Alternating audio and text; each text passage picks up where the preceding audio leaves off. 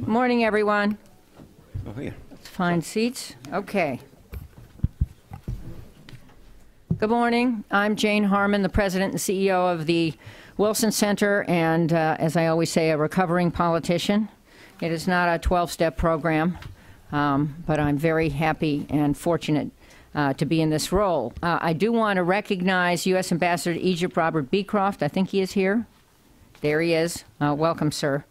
And to underscore the title of today's event, which is Mutual Security on Hold, ?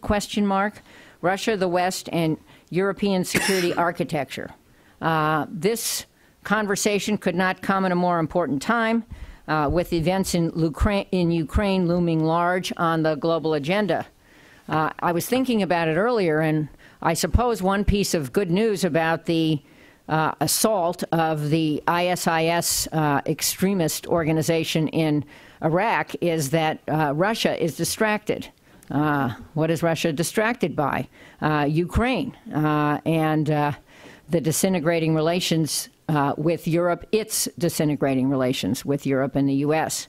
The downing of a military transport plane in East Ukraine on Saturday has created outrage in Kiev. The Russian embassy there was substantially damaged by an angry mob. Fortunately, the event was diffused by the foreign minister of Ukraine, although a comment he made there has obviously gone viral.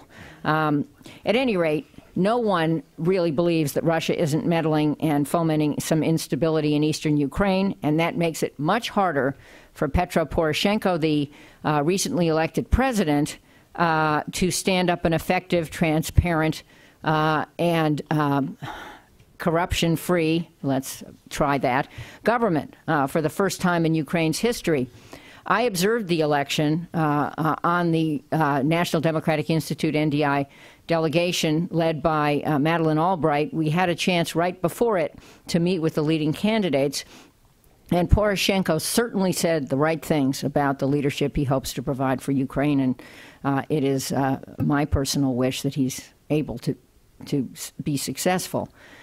Today's event is really, although Ukraine will be a focus, to celebrate the role of the Munich Security Conference and other organizations like the OSCE and the Wilson Center, who pay careful attention to Russia and other major security challenges. The Wilson Center has invested in these issues for 40 years. Ambassador George Kennan and others founded the Kennan Institute in 1974. It's the center's oldest program. And our Global Europe program, led by Christian Osterman, who is on today's panel, or I guess moderating it, is the home of our newest distinguished scholar, who was the co-moderator of the OSCE's Ukrainian National Dialogue, Ambassador Wolfgang Ischinger. We have 1,400 scholar alumni worldwide from our Kennan Institute, and 100 of them are on the ground right now in Ukraine. In fact, I met several of them, and 3 of them work in a small office that we still have in Kiev. So, who better to keynote our program than someone who knows a lot about this region, Ambassador Zbig Brzezinski. Zbig and I worked together. I didn't work for him, but I worked in he was the big shot, I was the small shot, in the Carter White House in another century, when somehow the problems seemed a little easier, other than hostages in Iran and a few other things.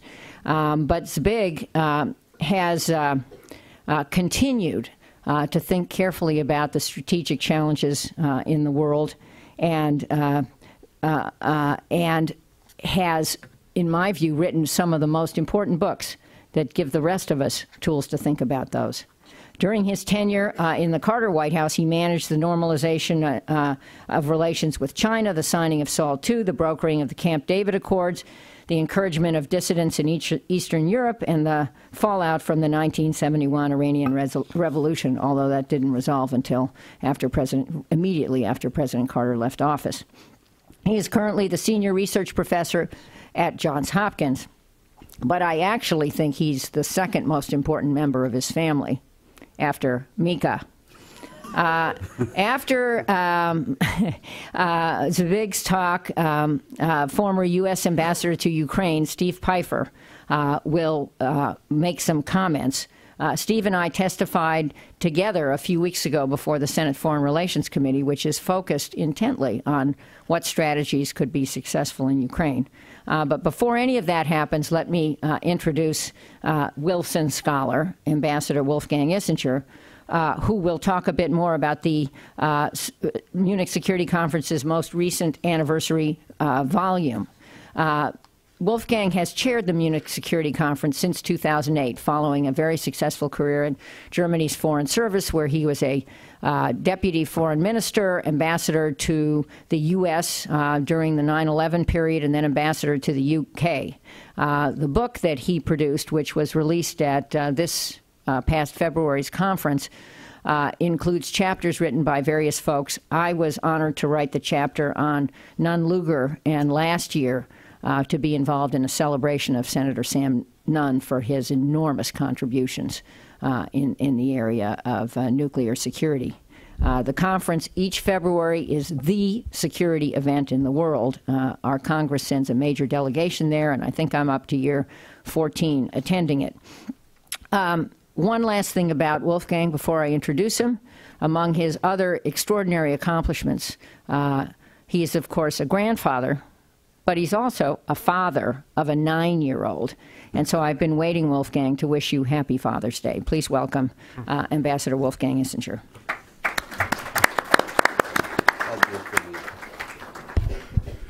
Thank you so much, Jane, and thank you, Zbig and Steve, and of course Christian, for allowing us to have this session here this morning. Both Jane Harman and Zbig Brzezinski were, of course, participating once again after many previous sessions at the Munich Security Conference earlier this year. And I remember that you, Zbig, participated in a session on Ukraine at a moment when many of us were still considering Ukraine a problem of Ukrainians. And of course now it has become a problem of not only European but global dimensions, and we'll talk more about that.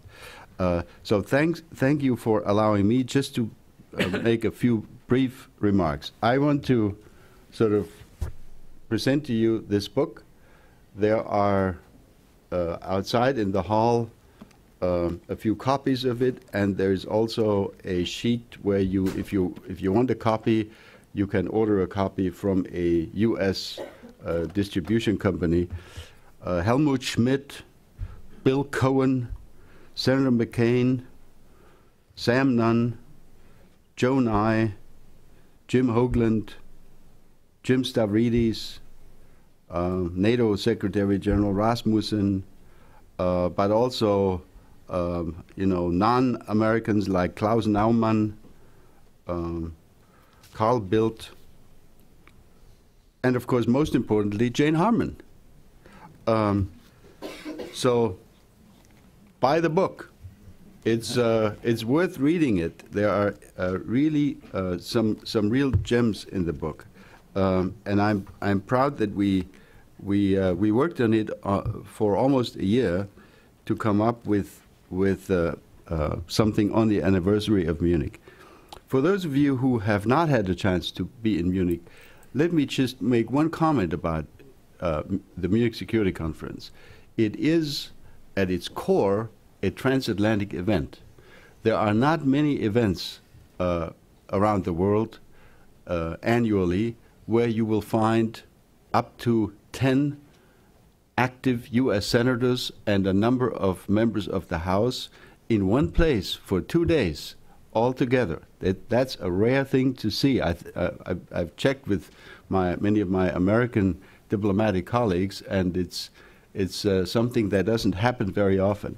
So this strong participation, not only by all U.S. administrations since the 1960s, but by the Congress, by those in the Congress who lead on foreign policy, is a huge asset for the conference.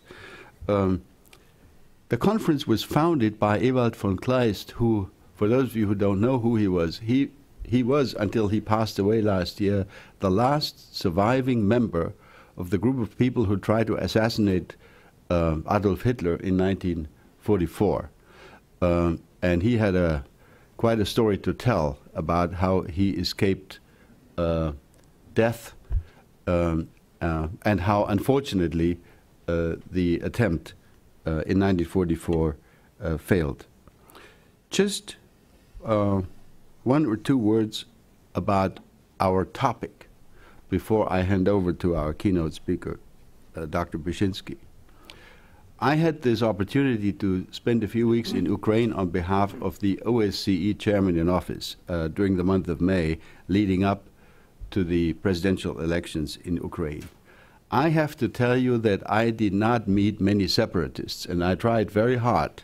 I went all over the country, and I found that there was huge dissatisfaction, enormous dissatisfaction by many citizens with the conduct of their own government over the last decade or so, because of corruption, because of lack of unity. Either there was somebody from the East running the country from an Eastern point of view, or there was somebody from the West running the country from a Western point of view, etc. But I did not encounter a great deal of support for the idea that Ukraine should be carved up.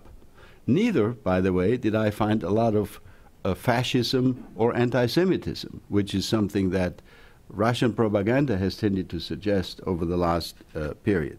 So we need to be careful that we don't let ourselves be driven into the wrong direction. Second point, my view, and I expect that Dr. Brzezinski and Ambassador Pfeiffer will hopefully correct me if I'm wrong. My view is that Russian action on Ukraine has not been an action motivated by strength and a strategic sense, but more out of weakness and in a way almost out of a sense of panic that certain things were sort of drifting apart that Russia thought was important for them. My Russian friend Dmitry Trenin, who represents the Carnegie Endowment in Moscow, has recently said Russia has three options now. Unfortunately, the only good option is the least likely one. He said the first option the Russians have is self-improvement, self-reliance, more democracy. That's not very likely. The second option is that Russia will tend to rely more and more on military options. Certainly not a big war, but fomenting unrest, continuing to foment unrest in Ukraine and maybe in other crisis spots in Europe and beyond. And the third option for Russia, as Dmitry put it, is for Russia to leave the West and to go more to China, which they've already tried in a certain way.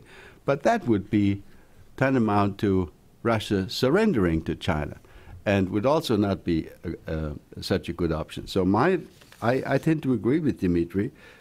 Russia has a problem and has created a problem by the very behavior which we have seen.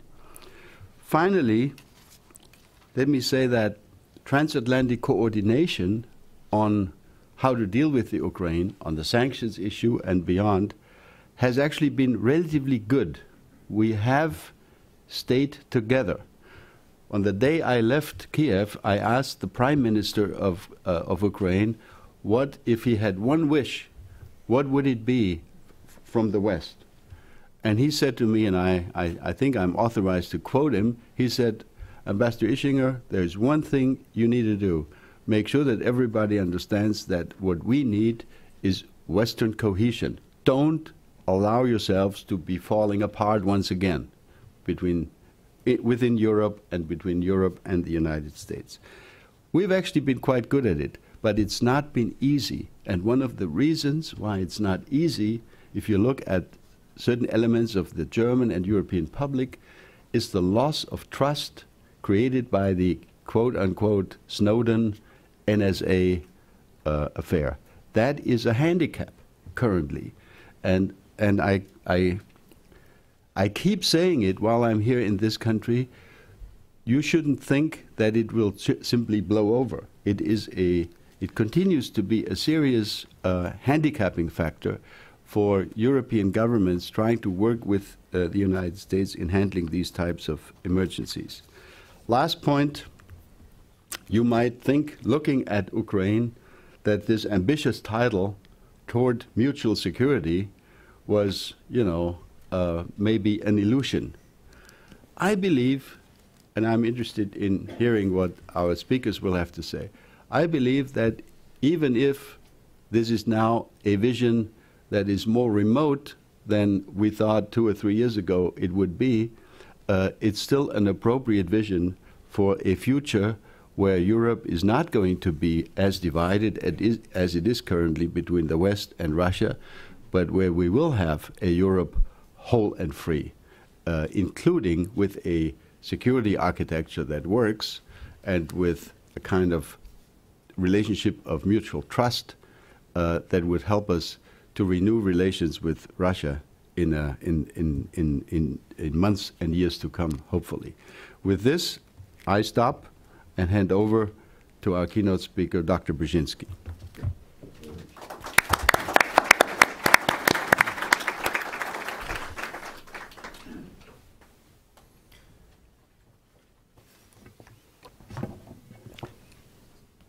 President Harman.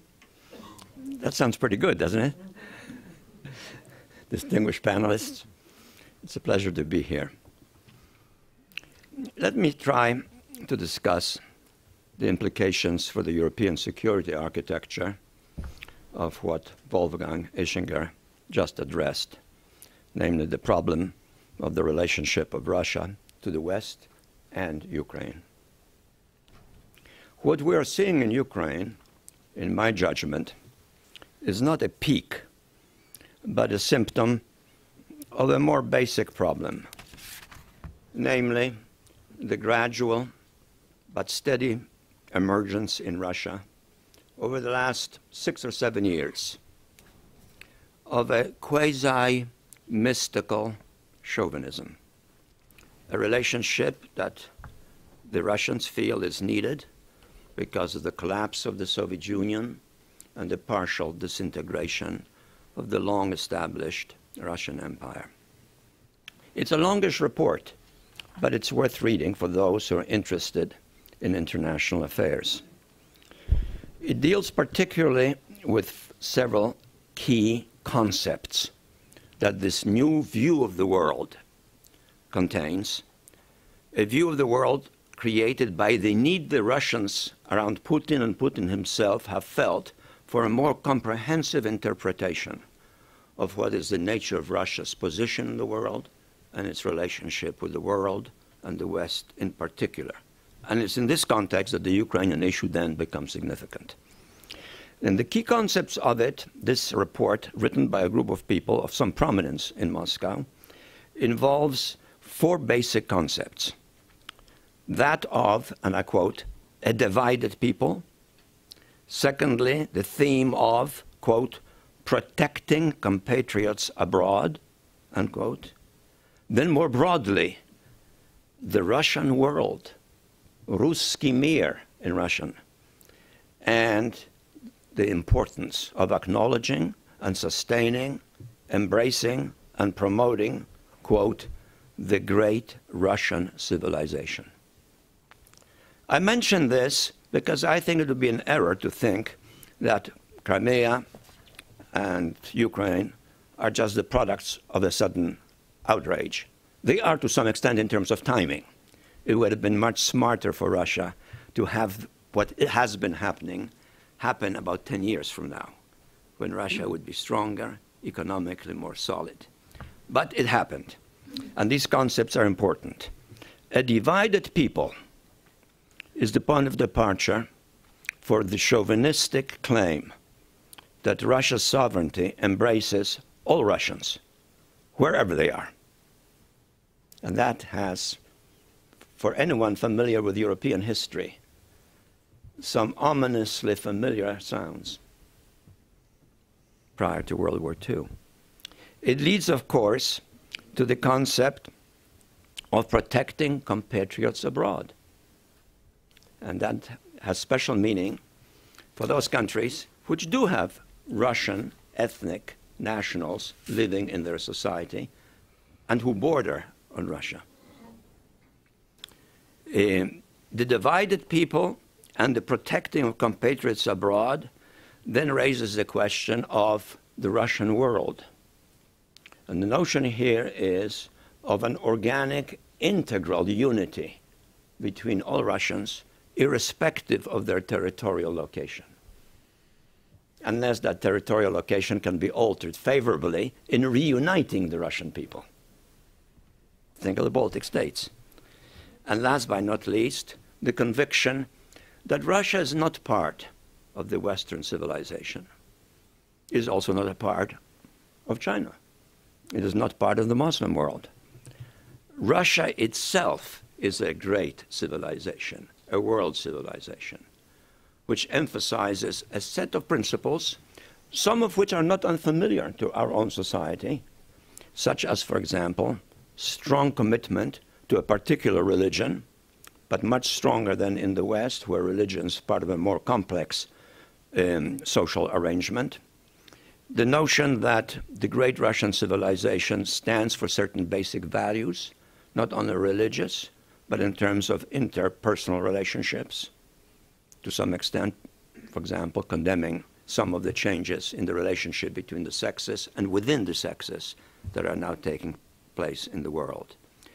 In effect, Russia protects the integrity of certain basic beliefs that have characterized Christianity, but in the Russian view, Christianity is now betraying or permitting to slip away.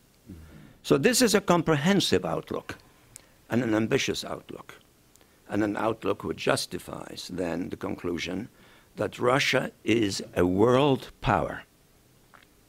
And nothing has hurt Putin lately in some of the international dialogue with the West than the words of President Obama, which credited Russia with being a significant regional power. He didn't have to say more in order to score a point that hurt. That is therefore an important point of departure for dealing with the Ukraine issue. The Ukraine issue is not a sudden peak, but a symptom, as I have said, of a basic problem: the emergence of the policies packaged within the larger philosophical framework which I've described. What can we therefore expect? If Ukraine, in fact, is its manifestation, that problem will be difficult to resolve, and I think it will take time to resolve. But of course, resolution of it need not be a unilateral solution if the West has a stake in it. And the stake has to be then crystallized into a meaningful policy. The Ukraine problem may fade if it is contained, and especially if the Russian increasingly cosmopolitan middle class, which is surfacing but not dominant currently, becomes politically more important, perhaps repelled by its sense of vulnerability and disappointment in Putin, and at some point assumes a more significant political role when Putin has passed from the stage. But when? There's no way of predicting it. It could be soon, it could be a long time, but also a great deal will depend on whether what Ukraine has become as a symptom becomes a success or a failure from Putin's point of view. So, in brief, the stakes are significant. In the most immediate sense, the stake involves, of course, the issue that the use of force in Crimea and the ongoing and sustained effort to destabilize parts of Ukraine poses a threat to the post-World War II notions of international arrangements, and particularly the exclusion of the use of force in resolving territorial issues. That has been a cardinal assumption of the European order after World War II. And Russia has been part of it, including through the treaties that it has signed. But it now is challenging that. That is a significant threat in a broad sense, and an immediate threat, psychologically at least, but potentially, in view of Crimea, militarily, to the Baltic states, to Georgia, to Moldova, and more vaguely, indirectly, but perhaps potentially more successful than the others, Belarus, because Belarus does not have any external protection. The others that I've mentioned do in varying degrees. It follows from what I'm saying that the Ukrainian problem is a challenge that the West, by which I mean the United States and Europe, and NATO particularly, must address on three levels. We have to effectively deter the temptation facing the Russian leadership regarding the use of force. We have to deter the use of force, more simply put. We have to, secondly, to obtain the termination of Russia's deliberate efforts at the progressive or continuing destabilization of parts of Ukraine. It's very hard to judge how ambitious these goals are, but it is not an accident that in that one single portion in which the Russians actually predominate, one single portion of Ukraine in which they actually predominate, the use of force has been sophisticated. The participants in the effort have been well armed, even tanks, certainly effective anti-aircraft weaponry. All of that is something that even disagreeable, disaffected citizens of a country to which they feel they do not belong would be storing somewhere in their attic or in their basement. These are weapons provided, in effect, for the purpose of shaping formations capable of sustaining serious military engagements. It is a form of interstate aggression. You can't call it anything else. How would we feel if all of a sudden, let's say, the drug-oriented gangs in the United States were armed from abroad, from our southern neighbor, by equipment which would permit violence on that scale on a continuing basis? So this is a serious challenge. So that is the second objective. And the third objective is to promote and then discuss with the Russians a formula for an eventual compromise, assuming that in the first instance, the use of force openly and on a large scale is deterred, and the effort destabilized is abandoned. That means, in turn, the following, and I will be quite blunt regarding my own views on the subject. Ukraine has to be supported if it is to resist.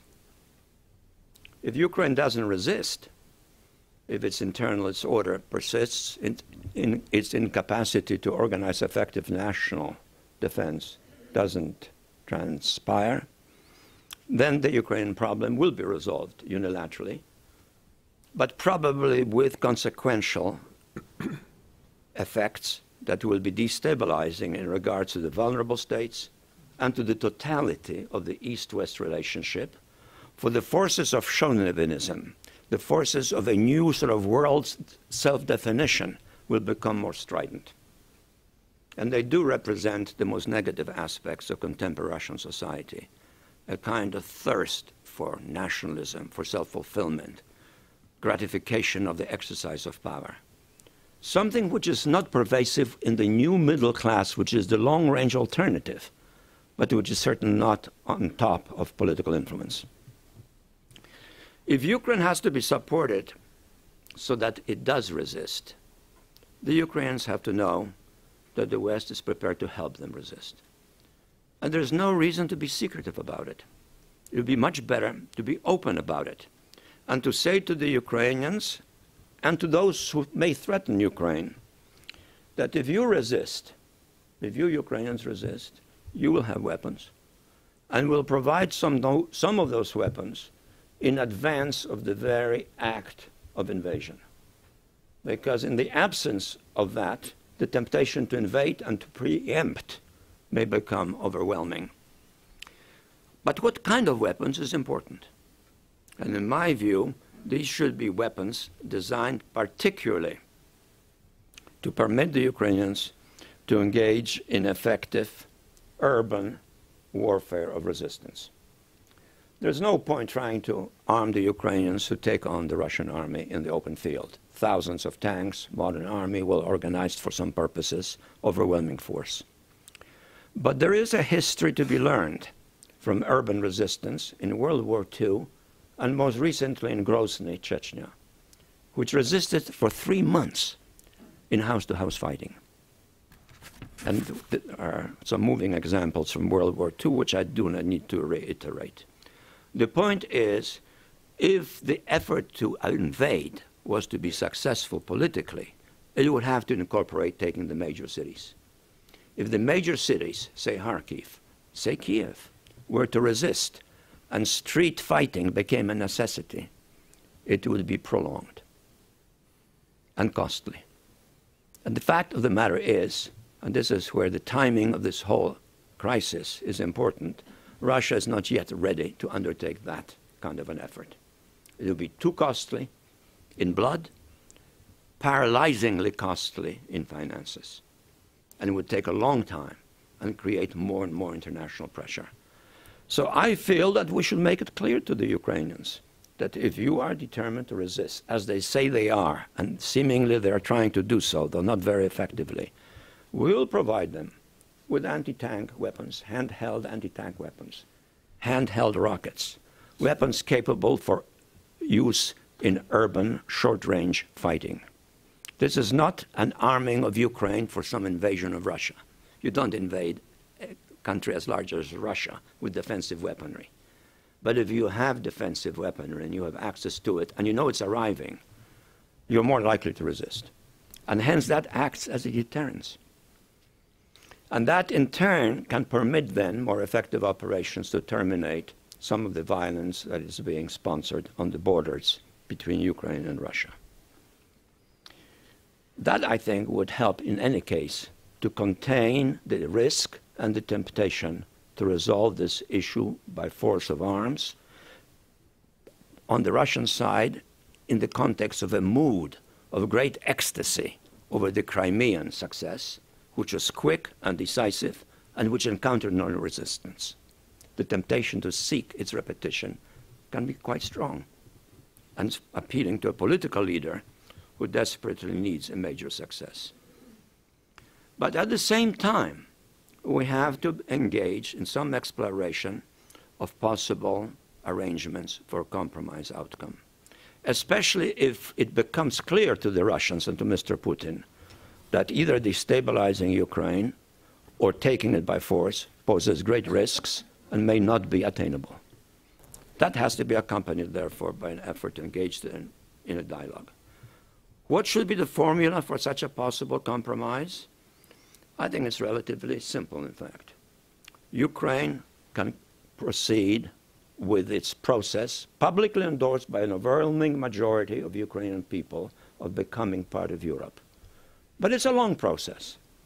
The Turks have been promised that outcome, and they have been engaging in that process already for 60 years. In other words, it's not done very quickly. Therefore, the danger to Russia is not an imminent, and the negative consequences are not so destructive. But at the same time, clarity that Ukraine will not be a member of NATO. I think that is important for a variety of geopolitical reasons. If you look at the map, it's important from the psychological, strategic point of view. Hence, Ukraine will not be a member of NATO. But by the same token, Russia has to understand that Ukraine will not be member of some mythical Eurasian Union that President Putin is trying to promote on the basis of this new doctrine of a special position for Russia in the world and special claims outside of Russia vis-à-vis some of its fellow natives.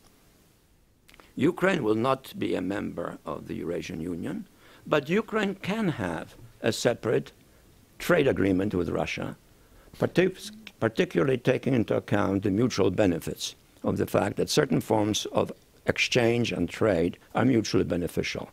agricultural products, for example, from Ukraine into Russia, industrial products that Russia needs and are being produced in Ukraine. Not many people realize that some of Russia's best rockets, most of the engines for Russian civil aviation, and some of the rockets used by the United States are produced in Ukraine. It's a profitable and successful industrial enterprise. And that, therefore, should be continued under an arrangement whereby Ukraine and Russia have a special treaty. I think something like this might actually at some point become appealing. And it should be surfaced, but it should be surfaced in the context of an open, not covert, but an open actions designed to convince the Russians that any use of force will have negative but enduring consequences for Russia itself, not involving a threat to Russia's security, but involving rising costs of the assertion of Russia's power at the cost of Ukrainian independence. In my view, in that context, NATO should also act somewhat more assertively in reducing the insecurity of those NATO countries that border on Russia and happen to have, on the average, about 25% of its population constituted of Russian nationals. I speak specifically of Estonia and Latvia. America has committed its presence there. I would think it would be very productive if, in addition to America, some leading European states, notably Germany, France, and Great Britain, deployed some symbolic forces in these three countries so that they're there too, and not just Americans, on a regular basis, so that this would reaffirm the fact that NATO stands, in the context of this problem, together. In international politics, symbolism is as important as decisiveness, and symbolism can avert the necessity for extreme measures. Given the current consequences of the very massive expansion of NATO in the last several decades to 28 members, it might be also appropriate, in the light of the ongoing experience that we are in the process of assimilating, to take another look at the structure of NATO itself. And I have in mind particularly a review of the historical paradox involved in its not much mentioned, but potentially very important Article 5. Article 5 is the article which provides for the procedure that the alliance follows in undertaking a military response to an aggression directed at it in general or at one or two or more of its members. You doubtless recall that Article 5 has a provision that decisions to engage in hostilities by the alliance have to be unanimous, which in other words means that a single country has a veto. It was the United States that insisted on this provision when NATO was first formed. And it insisted on it in order to obtain popular support from it in the American Congress from the isolationist portions of the American body politic, which feared that an alliance of this sort would violate American tradition of no foreign entanglements. The argument was this gives America what it needs to avoid a foreign entanglement. Unfortunately today, with 28 members of varying degree of capacity for participating in military action, and unfortunately of some varying degree of genuine political commitment to some of the security assumptions of the alliance, the situation has become reversed. It is some of the new allies that may be tempted in some circumstances to invoke Article 5. Not entirely preventing NATO from responding, because I'm convinced that if that were to happen, after some prolonged debates, much resentment, internal threats, the country that was trying to prevent NATO from acting would be persuaded to join, or de facto taken out of the alliance. But I think it would be wiser to review this provision in a more patient atmosphere, in spite of the circumstances that prevail today. One possible solution might be simply adoption of a note of the provision that there will be no veto right in the alliance for sustained, enduring underperformers of jointly agreed commitments. Some members of NATO don't meet their commitments even by some remote approximation. They just do not. And hence their membership in NATO is a free ride altogether. Why should a member that doesn't meet NATO commitments practically in toto then have the right to veto the other members' right to engage in collective self-defense? It's an anomaly and potential source of gridlock and confusion. As this crisis is gradually resolved, I hope, NATO will take another look at it, and will also look at the issue of additional new members in NATO more critically. It doesn't follow that a country in whose security NATO has an interest has to be in NATO. NATO can have an interest in its security, but without having it in NATO, and have a variety of understandings regarding how it might respond. There is some talk of new members in the EU, and perhaps some of these will seek NATO membership. And in recent years, some countries have obtained NATO membership while being territorially remote from the possible conflicts on the east-west dividing line. I think more discretion here may be actually beneficial, and some reflection on this subject might in fact enhance NATO credibility and create some pressure on those members who wish to be active members in NATO to do more to meet the commitments they have formally undertaken. Finally, and looking much further ahead, I think that one way or another, with or without a compromise solution, Crimea is going to become a serious economic burden for Russia. There is no way that the kind of economic activity in which Crimea has been able to engage, and quite profitably, namely as a major source of tourism and visits and international liners on a large scale coming into its ports, and foreign tourists engaging in trade, collection of souvenirs and so forth, can be sustained as long as the international community doesn't formally recognize the incorporation of Crimea into Russia. It means that the exploration of the underwater resources within Crimea's territorial confines of the sea cannot be undertaken by international companies, because they'll be subject to suits from a variety of interested parties. In brief, Russia faces the prospect of the necessity of subsidizing on a significant scale economic activity in Crimea to the benefit of its citizens. Prices, consumer prices, have already risen threefold since the incorporation of Crimea into Russia. This situation creates a potentially serious liability for Russia, which already is in a relatively weak economic position. Beyond that, there is the potential reality, which I think will become an enduring fact as Ukraine succeeds, that Russia in the process has created the enduring reality of hostility towards Russia on the basis of some 40 million people. Unlike many other Slavs, Ukrainians have not been anti-Russian historically. And certainly there's no comparison between its attitude traditionally towards Russia and that of the Poles next door.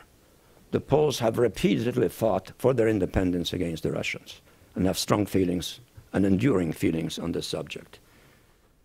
Enmity towards Russia is new, but it's becoming very intense. And the entire new generation of Ukrainians born in freedom and national sovereignty reflected the strongest. Ukraine, therefore, will involve not only an enduring problem for Russia in that respect, but the permanent loss of a huge swath of territory, the greatest loss of territory suffered by Russia in the course of its imperial expansion. This may, in turn, eventually begin to work against this new mythology regarding Russia's place and role in the world with which I started my presentation. It may be refuted by realities. And this is why I am increasingly hopeful that the new emerging Russian middle class, realizing that the kind of mythology that Putin has adopted, and which a significant portion of the less educated, more chauvinistic Russians have absorbed and embraced, is a road to nowhere. That the real place of Russia as an important country is in Europe, as a major European country. And they'll be reminded of that imperative every time they look to the East and ask themselves, what does that mean for the future of Russia? Thank you.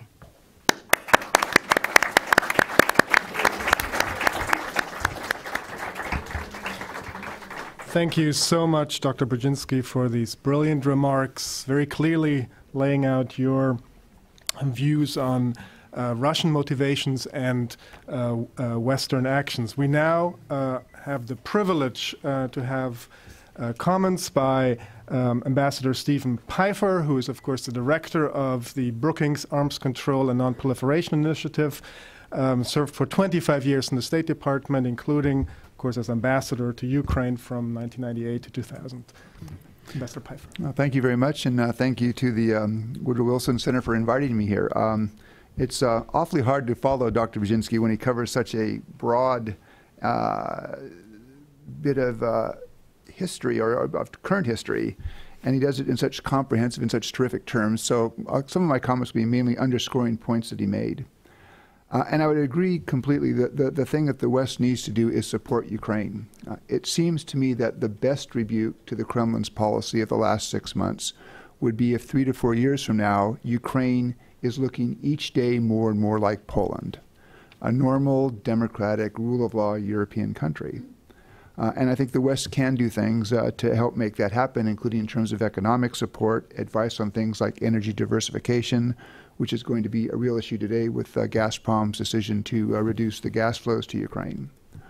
I would second his point about provision of military assistance to Ukraine. Certainly non-lethal assistance makes sense, but light anti-armor weapons and man-portable air defense systems make sense in terms of making sure that the Russian military, which I believe is not eager to go into eastern Ukraine. I think they worry precisely about the sorts of urban fighting that Dr. Brzezinski described, and they're not eager for that. But we ought to be providing weapons to the Ukrainian military to, in fact, affect that calculation. And particularly in the case of man-portable air defense systems, there's almost sort of an obligation for NATO, which over the last 10 years has been running programs to destroy stocks of Ukrainian man-pads.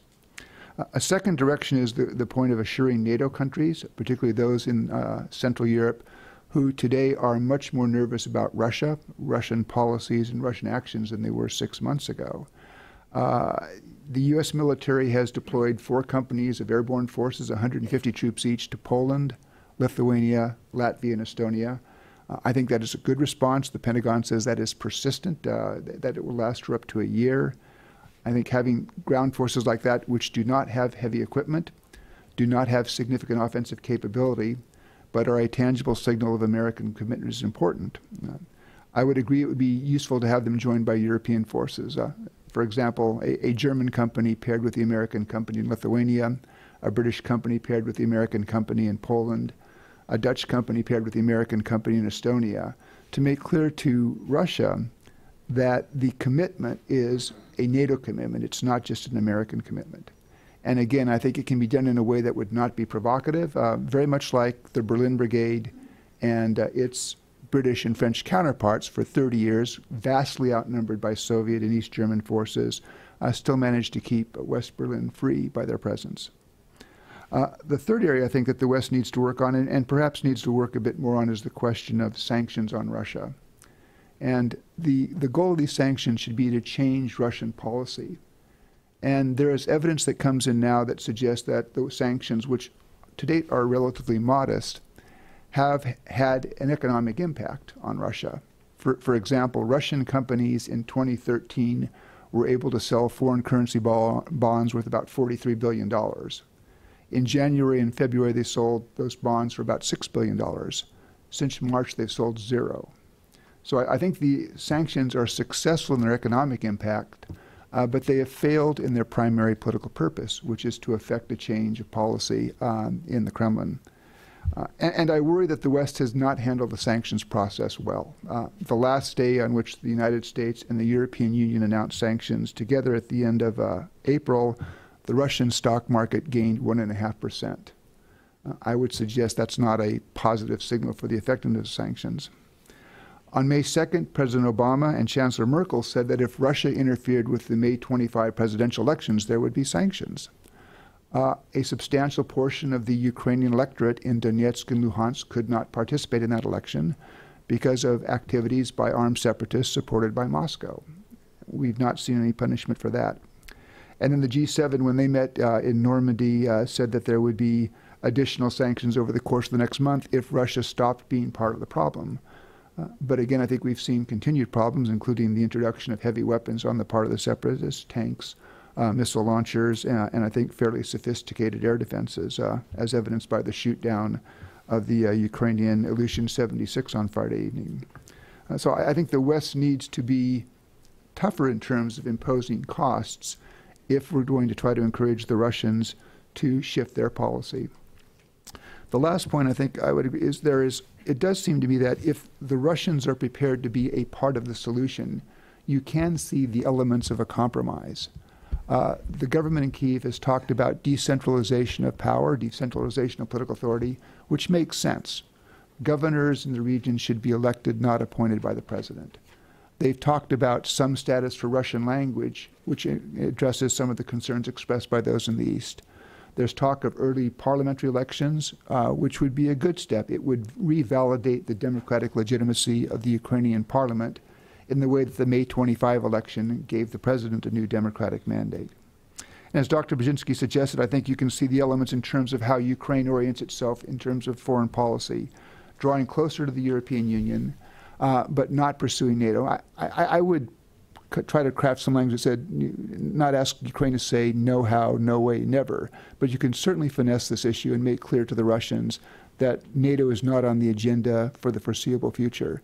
And the most important reason that Ukraine would want to pursue that is not a foreign policy reason, but that would be hugely controversial within Ukraine. President Poroshenko is trying to find a way to mend internal divisions. He does not need the controversy that NATO would provoke with eastern Ukraine. So I think those are the elements. And I would agree on the case of Crimea. Perhaps the way to handle Crimea is to set that aside. It's not going to be addressed early on. My own analytical judgment is it's very hard to see a scenario in which Ukraine is able to regain sovereignty over Crimea. But that does not mean that the West should accept it. And the West should continue a policy of non-recognition until such time, if and when the Ukrainians decide to do something otherwise. But that can be an issue that you perhaps put down the road.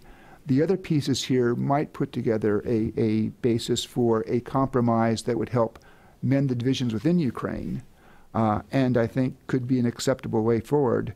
But I think the big question here is, at the end of the day, is that still acceptable to Russia? I'm not sure that the Russians are happy just with Ukraine saying no NATO. I think the Russians still are unhappy with the idea that Ukraine wants to draw, and this is not just the president, but it's also the parliament, and I think a majority of the Ukrainian people, that they want to draw closer to the European Union.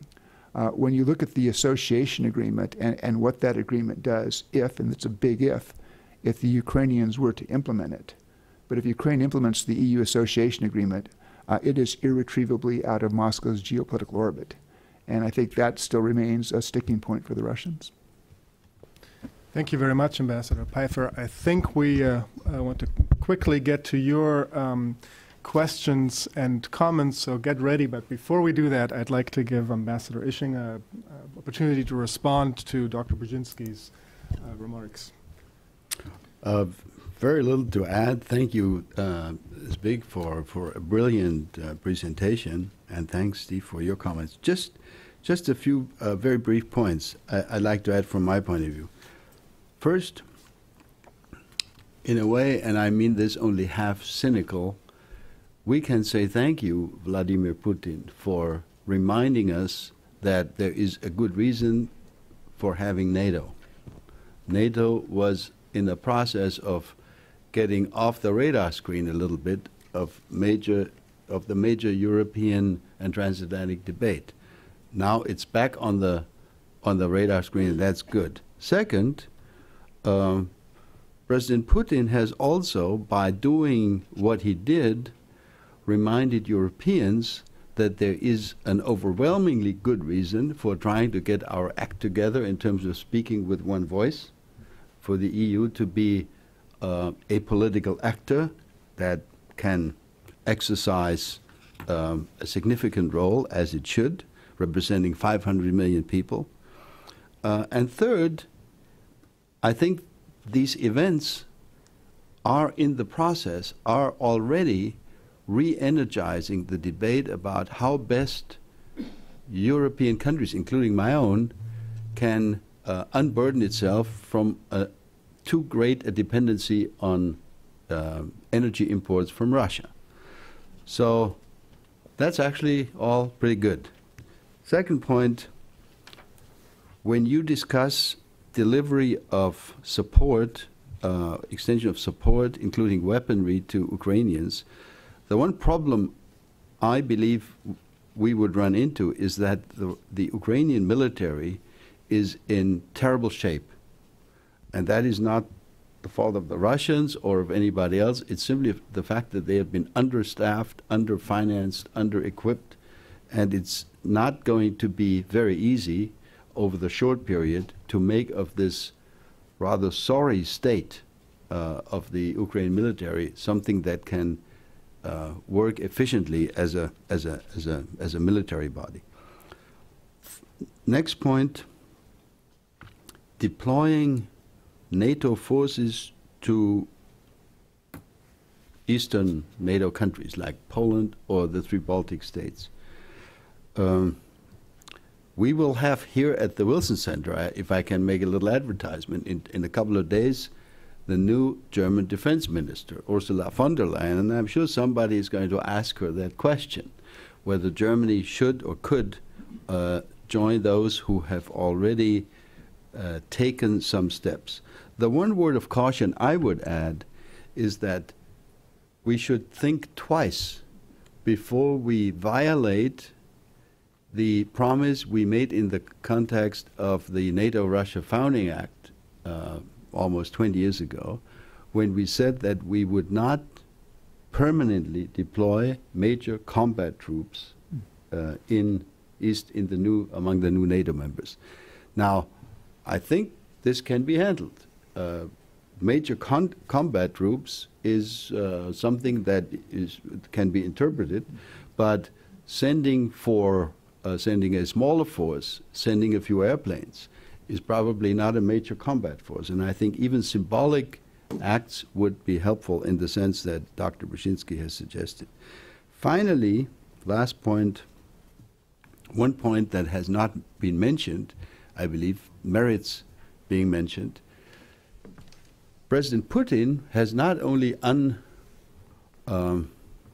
has not only challenged the European security architecture, as Dr. Brzezinski described it, he has also presented a challenge to the very idea of European integration, to the idea of Europe. Is it not amazing that not only the post-communist leaders of West European parties, including the Linke in my own country, is traveling to Moscow to conduct discussions with Russian leadership? That's normal. But it is very surprising, certainly to me, and I'm sure to many in my country, that Marine Le Pen and many other right-wing leaders in Europe have discovered that Vladimir Putin is their hero, the hero of something that rejects overcoming the nation state, that looks for nationalistic leadership. There is these are strange bedfellows, the European right wing and President Putin. And in my view, this is a rather fundamental challenge to the very concept of Europe. I'll stop here. Thank you very much. Thank you so much. Let's go to your question and answers. If you could please wait for the microphone. It's coming right there, and we'll start with President Harman. Thank you all. It's big. I remember you talking in the cabinet meetings of the Carter White House, and I think it was your warm-up act. This was just magnificent. Thank you very much for coming here. My question is about an organization that got very little mention, but Wolfgang recently spent a lot of time connected to it, and that is the OSCE.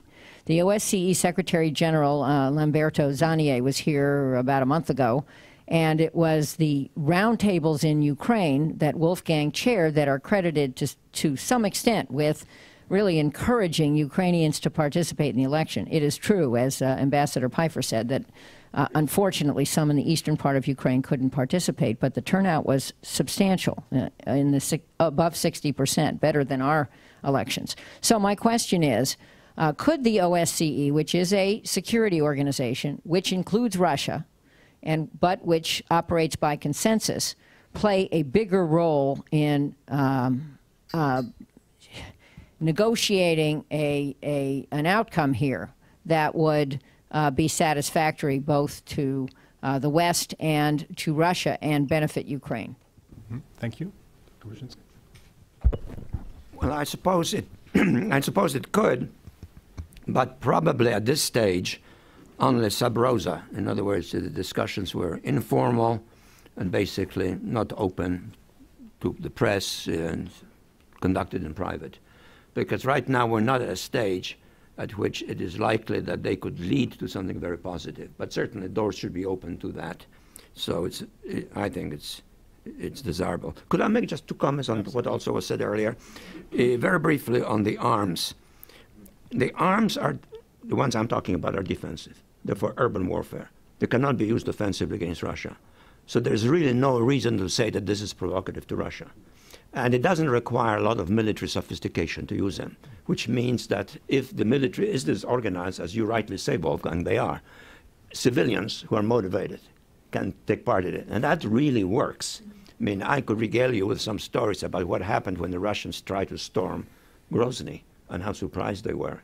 Mm-hmm. And certainly during World War II, there were examples of urban warfare that endured. So it's a very useful way of simply conveying to the Russians, don't expect an easy walk in, because it's going to be painful, costly, prolonged. On the one more aspect, and this pertains a little bit to what you asked, Jane, namely the dialogue with the Russians. Right now, the Russians are really in a phase in which they are trying to mobilize global support of Western reactionaries, and that's what you referred to. And the interesting thing about the Western reactionaries is that they like the content of what the Russians describe as the Russian global civilization. That is to say, anti-modernistic, it's socially, sexually reactionary, it's kind of drawn inward, but very self-righteous. And this is what makes the new Western right-wingers all of a sudden the equivalent of the old Western left-wingers who loved Russian communism. So we're seeing a flip around here. But my guess is that the changing character of Russian society over time, particularly changing character of the middle class in the big cities, is going to spell the doom of that once two things happen. Putin is not successful in militarily asserting himself, and two, at some point, one way or another, is no longer the central player. Thank you. Ambassador Ishing on OSCE. I just might, I think it remains to be seen whether OSCE could play a role in the actual negotiation of the settlement. And again, I think a lot of that depends on how the Russians approach this. But certainly if you did have a settlement, it seems to me that OSCE mechanisms, the monitors, could be hugely important in getting ground truth, building confidence on the part of the Ukrainian population that whatever accords worked out will hold. One, if I may, one brief word on that. We had on the 17th of April a meeting in Geneva between John Kerry, Sergei Lavrov, the European Union, and the Ukrainian government. That was, so far, unfortunately, only a one-time event. And in my view, it is highly desirable that a second Geneva, Geneva II, as we've tended to call it, should take place. And OSCE, I think, is a good organization to support and implement and help implement the kinds of decisions that were taken already in Geneva one, and are still not fully implemented, unfortunately. But so I do agree that OSCE has a potentially important and continuing role to play in supporting what at a different level needs to be hammered out between the US, the European Union, the Ukrainians themselves, and of course the Russian government. Thank you. Yes, over there. Please state your name and affiliation. Microphone. Yeah, right there. Yep. Steve Larrabee, Rand Corporation.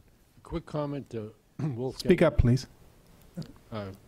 Quick comment to Wolfgang, and then a question for Dr. Brzezinski.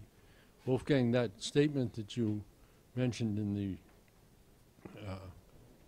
regarding troops and so forth, that was predicate. The beginning of that sentence is very important that we, because it said, as long as the current security situation does not change. Yeah. Well, it certainly changed when one country invades another and annexes it, so that it tries to annex it. So that, I mean, I think the situation, most people would say, has radically changed, and therefore Western policy is no longer obligated by that statement. To as big, I would say, I wanted to get your reaction to China. How do you think China looks at this? Because they certainly were not very happy with the annexation of Crimea. And what implications do you think that this might have for U.S. relations with China? You want me to do that? Yep. I have to say that, regrettably, in my view, neither China nor Russia, and neither China nor America have handled their relationship all that well in the last couple of years. I'm not thinking just of the American press. I'm thinking of some American official pronouncements and then actions such as the pivot speech, which unfortunately, I think, was not well worded, because its intent was not to give the impression that the United States is committed to the physical military containment of China, but the emphasis on pivoting, on the pivot, on the reallocation of troops, on the deployment of troops in Australia, which, as far as I know, is not under the imminent threat of an attack from Papua New Guinea. So it had to be China, and gave the Chinese the impression that we are really sliding into a position of siding with whatever neighbor of China has a territorial conflict with China. That's an exaggeration, but that's the way they have interpreted it. And secondly, on the Chinese side, in the last year or so, there has been a dramatic increase. I follow this very closely, a dramatic increase in public pronouncements in the officially controlled and censored press, but also in the statements of particular officials from different parts of the government, and notably the military, extremely hostile to the United States. So I think this relationship needs some careful tending and correction. However, on the Russian-American, quote-unquote, conflict, the Chinese have been scrupulously neutral, with the effect of course, not backing the Russians who would have wished for such backing. In the UN, the Chinese abstained. So they did not support the motion that was introduced, but they did not vote against it as the Russians did. It was a kind of in-between posture reflecting a preoccupation with their own national interest more than anything else. And incidentally, a posture copied, not much noticed in the American press, by Israel, who is, of course, the principal beneficiary of our military assistance, political assistance, and so forth. And they took this neutral position for their own reasons and interests. And so one shouldn't be too surprised that the Chinese did it too. In the Russian-Chinese relationship, I think what we are seeing is a gradually increasing Russian dependence on China. That 30 years treaty, by and large, is more advantageous to China than to Russia, even though the Chinese squeeze the Russians into some price concessions. Because the fact remains that the major financial investments in order to make this treaty operative are going to be made by the Russians in communications, facilities, pipelines, and so forth. And the Chinese are going to have alternatives in terms of price as soon as Iran opens up, as soon as they reach out to deal with Saudi Arabia, and so forth. And therefore, at some point, the Chinese will be able to go to the Russians and say, well, it's very nice, we value this treaty, but you really have to lower the price because the world price is going down and we have these options. And the Russians will have no choice. They'll have to accommodate, which means that the benefits of that treaty will be increasingly favorable to the Chinese, who are at the same time moving into Central Asia quite visibly and openly. Thank you. Yes, in the center. Thank you. Obrat Kesic, the RS Office for Cooperation, Trade, and Investment. I have two questions, one pertaining to trust. I think one of the common elements that I picked up on is there's a definite lack of trust of the Russians. And my question is what makes you think that we can build trust with the Russians, because it's on the basis of our actions over the previous years in terms of invading countries, in terms of spying on our own citizens, in terms of illegal detentions, in terms of our own disregard of international law. What makes you think that we can somehow convince the Russians to sit at a table and trust us if we don't trust them, with good reason, given what you have all described? How do we get back to building trust? And the second question pertains to the cost of doing what you have said.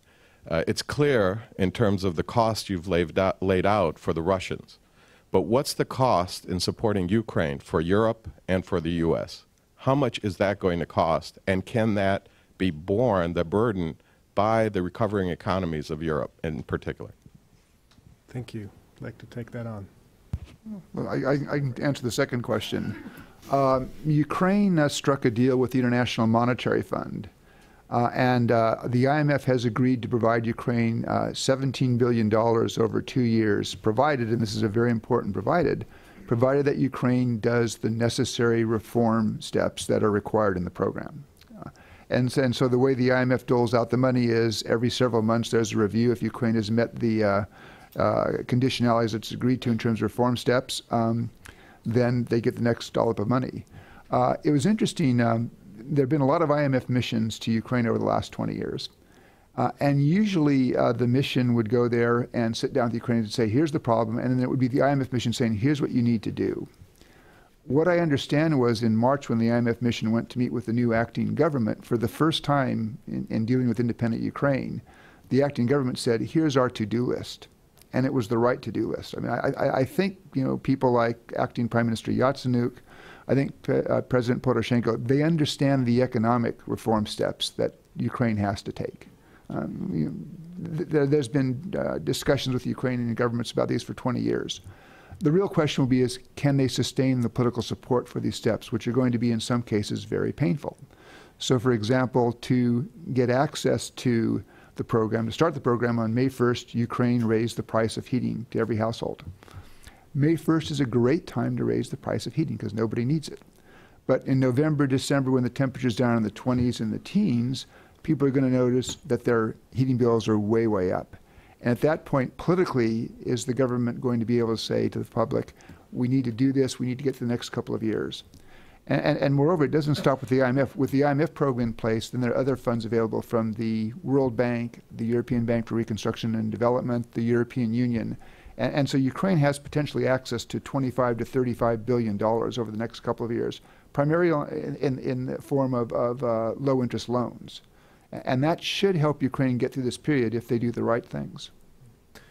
Wolfgang, would you like to take on the trust question, the first part of the question? I'll be very brief. I mean, I don't think it is fair to compare Russian behavior on Ukraine and especially Crimea with Western behavior going. That's a very popular thing for Russians to claim, that we are at fault because, as Russians say, we, the West, we aggressed the former Yugoslavia. We did what we did in Libya and of course, in Iraq, etc. I believe that it is important to note that, for example, in the case of Libya, we, the West, certainly the United States, went to the Security Council of the United Nations and obtained, actually with Russian abstention at the time, a resolution endorsing activities directed at Libya. The same is true in a number of other activities. We went to the Security Council I don't know how many times, trying to find a way forward on Syria, trying to find a way forward on Kosovo and on Bosnia, etc. in 4 years. I am not aware that the Russian Federation even tried, not even once, to seize the Security Council to authorize Russian action on Crimea. So I think the comparison is not fair. I would grant you one point. The European security architecture as it exists, with institutions like NATO, the NATO-Russia Council, OSCE, etc., is not working the way it should. We do not have a sufficiently functioning body of institutions and rules. That's my take from what we're witnessing. So that needs to be improved and repaired. But in order to do it, you need to have a minimum of trust that all actors are, singing from the same page. And that's very hard now that we have had such a terrible loss of trust in the predictability of Russian policy as it happened over the last few months. Thank you. David Ignatius, that will probably be our final question. Thank you. I want to ask Ambassador Ischinger for his assessment of whether Germany, meaning both the government of Chancellor Merkel and the German people, whether Germany is prepared to support the policies of deterring this chauvinist Russia that Dr. Brzezinski described, even though Germany will pay significant costs in doing so. Yeah. David, I think yes, but the question is how? How exactly? If you take the majority view among the German public, you find a lot of skepticism regarding our jointly adopted decision on sanctions.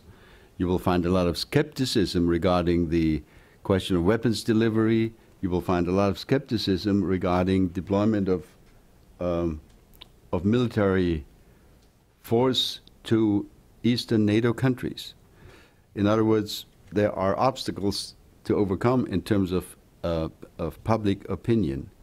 And quite frankly, as much as I personally agree with the point that our Eastern NATO members need to be reassured, should be reassured by certain types of activity, including symbolic or not so symbolic military deployments, I think that our priority number one needs to be to stabilize Ukraine. And quite frankly, by sending a few airplanes to Estonia or to Poland, we are not directly doing anything to help these poor Ukrainians to handle their problems. So I think the first objective, the first priority needs to be things that will help Ukraine directly. I know of having been involved in these discussions over how to deal with the Ukrainian crisis over the last month or so. I know of no leader, certainly no leader in Europe, who has spent more time trying to explain to President Putin that he's making a mistake, a big one. I think Chancellor Merkel has also been quite successful, surprisingly successful, in convincing the German business community, which has a much larger stake in the Russian business than the U.S. business community, that the German business community should not oppose sanctions against Russia. In fact, just over this past weekend, the leadership of the German business community, the BDI, issued a statement supporting, with pain, as they said. You know, for us this is painful, but we accept that this has to be the prerogative of political decision-making among transatlantic partners, and if they believe that sanctions are needed and maybe more sanctions are needed, then so be it. That's a painful thing for somebody to say who actually represents many hundreds, if not thousands, of large and small businesses who have been doing a lot of business with Russia and with their subsidiaries in Russia. So it's not a small thing. I very much agree with what Wolfgang just said about the problems, and especially the problems that the Europeans and the Germans face when it comes to subsidies, not subsidies, sanctions. I just want to add a little bit to it. Namely, it's true that their difficulties in that regard are greater than our difficulties. But we also have expenses. For example, the President has just committed $1 billion for the reinforcement of Central European security. That will come out of the pockets of the voters. But it is a step in the same direction so that we assume certain obligations and difficulties, costs as well. I also think that, in any case, solidarity is what is essential. And solidarity need not be only tangible. It can be symbolic. And anything that our European allies can do to show that the issue of European security is of common concern and a common responsibility is to the good. And it's not an anti-Russian step. It is a stabilizing step. In the last several years, the Russians have held several exercises, military exercises, in its western territories. In fact, in large measure on Belarus soil, which brings them much closer to the Baltic states. And these are enormous exercises by our standards. Large army formations repelling an alleged attack and then moving forward. And the last one ended with a simulated nuclear attack on a Central European capital. Nuclear attack. No one has used nuclear weapons since 1945. I mean, these are things that we haven't paid much attention to, but they're part of this equation. And building security has to be very much a reciprocal responsibility in addition to solidarity in the face of challenge. Thank you so much. This was a terrific roundtable. Let me just congratulate Ambassador Ischinger again on the volume. Highly recommended to all of you. Thank you, Dr. Brzezinski, for your extraordinary keynote, your very thoughtful comments, Ambassador Pfeiffer, and all of you for joining us. We're adjourned. Thank you so much.